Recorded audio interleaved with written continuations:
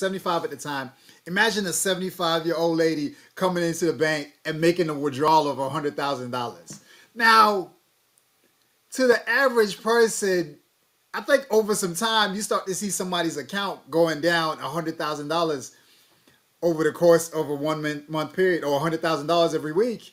You're gonna say to yourself, maybe something's going on. But she's coming in there and she's withdrawing the money, and then she's taking the money and she's sending it to a signature bank out there in New York. And then they take the money and they move it to a Coinbase account, and the Coinbase account is attached to a crypto account profile or portfolio that's been created in her name on Coinbase. So the scammers create a fraudulent account with Coinbase with her name. So now she thinks that she's transferring it to a cryptocurrency on her behalf. So then they transfer it over there.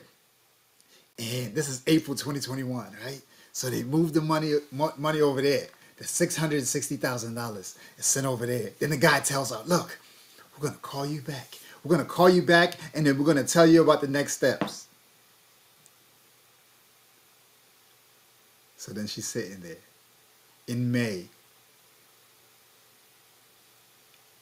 She's waiting for the phone call. She's like, okay, I remember the fraud investigator from PNC.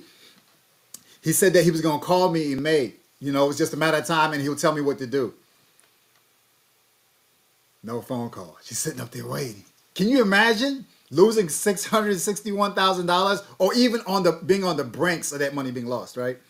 So you're sitting there and you're saying to yourself, man, did they take me? Did they get me? Or did they not? You know? So I could only imagine like the flush